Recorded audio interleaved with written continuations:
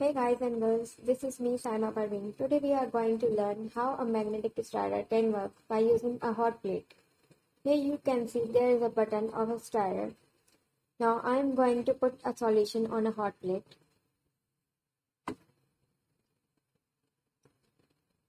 I'm turning on the stirrer button.